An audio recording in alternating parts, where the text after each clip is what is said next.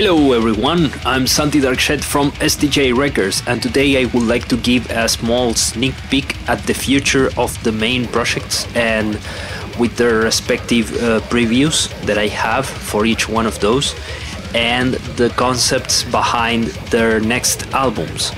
So I'm talking about Edenia, PowerDream, Dystopian Vision and Outworld. Let's begin with Edenia. The next album for Edenia is going to be called Icon of Galactic Madness. It's going to be more of the same, like it's pretty much what you can expect from Edenia. I changed the sound. This is important to mention because Edenia Evergel shared the same production and mixing than the previous album Anicalaga. So this time around it's going to have a slightly different sound. It's kind of similar than their previous ones, but it has some minor changes, it has some differences, and you can spot those if you really hear carefully on detail. Like for example, the bass is a different one, and I produced the bass in a different way.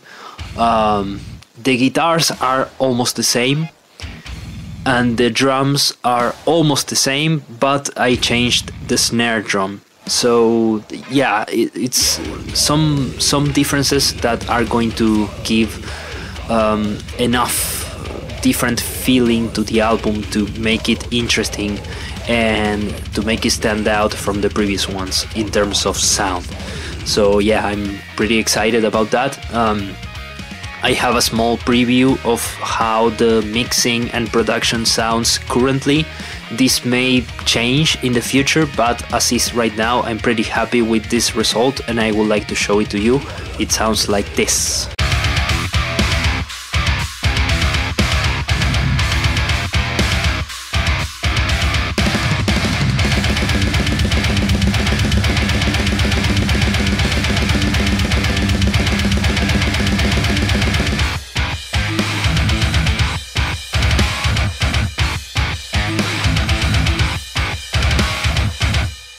So yeah, that's pretty much it for Edenia. That's going to be the next album called Icon of Galactic Madness. Next up we have PowerDream, and the next album is going to be called City of Sin.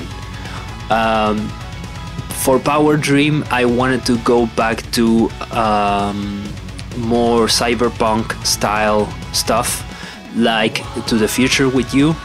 And this time around the main character for the album is going to be a girl, the one I'm going to show in the cover art here. All the cover arts of the albums that I'm going to mention are subject to changes, so this may or may not be the final cover art for the album, so take that in count. And yeah, PowerDream City of Sin is going to be more cyberpunk inspired, more science fiction and less fantasy-y. And yeah, it's going back to the roots of the main ideas for the project. Yeah, that's pretty much it. I don't have much more to talk about. Oh, of course I have a preview to show for one of the songs. This one is actually almost finished in terms of instrumentation. I need to come up with the lyrics and the vocals, but the instrumentation is almost finished from start to end. But I'm going to show you just the first part, like the first riff. Here it is.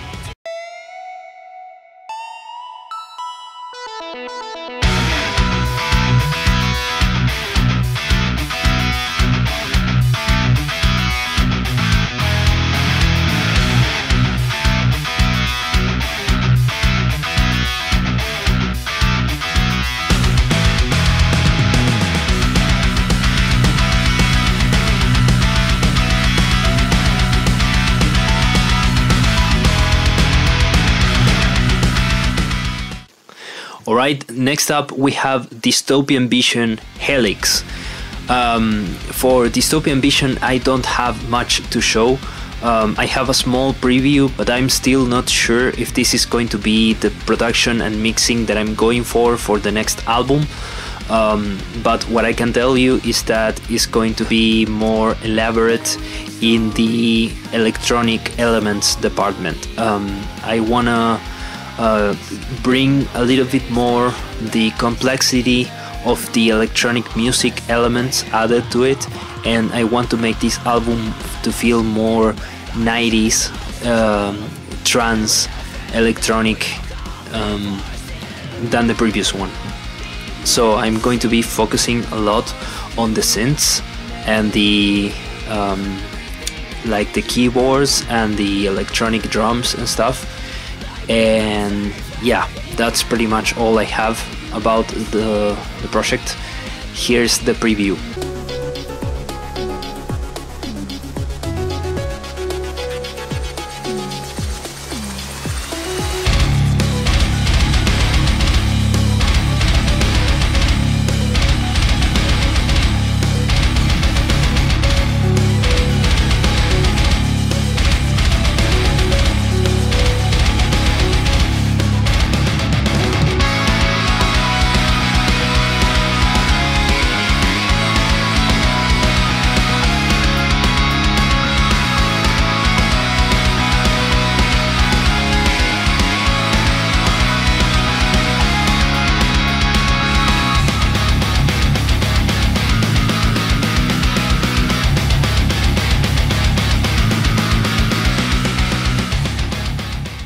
And last but not least, Outworld, Way of the Samurai.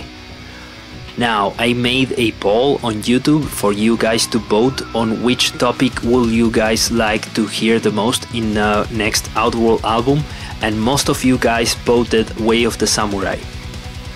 The reality of the situation is that when I started the poll, I was already working on the first song for this album. So I already was thinking about making this album first. So yeah, I have a very strong beginning for the first song of this album, and I would like to show it to you guys right now. Here's the preview.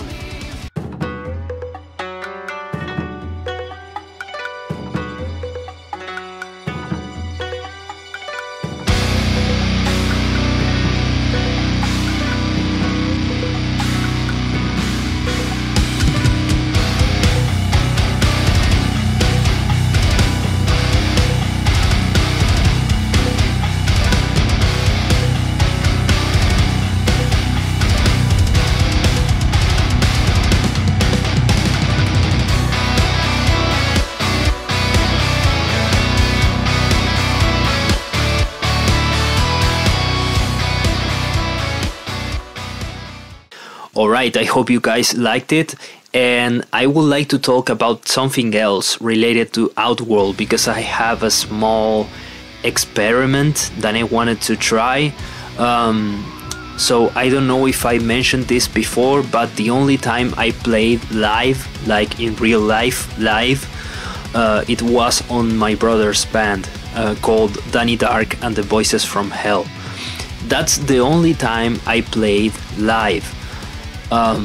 So I don't really know how it will be like to play in one of my own projects live in a real concert with a lot of people, and I wanted to like experiment and make that happen digitally with the digital tools that I have at my disposal, right? Probably because in real life I can play shit. Like my skills as a guitarist are pretty basic, and I can only play like power chords and very basic stuff. So if I try to play guitar and sing at the same time on Outworld that has pretty complex riffs, I will be pretty bad. So but I wanted to make the audio experiment and hear how that will be like. So I came up with a result. I have a full video, a full concert that I made. This is a simulation, live simulation stream. That's what I called it.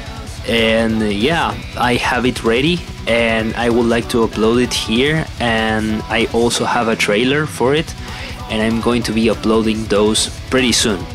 Right now, at the time I'm recording this video, my album Ascendi Natura, it's going to be launched in a few hours. So I'm not going to be uploading the trailer and the premiere for the live simulation stream of Outworld today, because I don't want to upload too many things in too much short time. That happened with the Dead Spell album and it didn't went well. But yeah, I'm going to wait at least a little bit, and then I'm going to upload first the trailer and then maybe 2 days after the live simulation stream. So yeah, that's everything for now, guys. Thank you very much for watching. Thank you very much to all those who have been buying my stuff on Bandcamp. I really appreciate it. And thank you to everyone who has been sharing all my music on wherever social media do you use. That helps me a lot, so thank you very much. Yeah, that's pretty much it. Thank you guys for watching, and see you in the next video. Bye.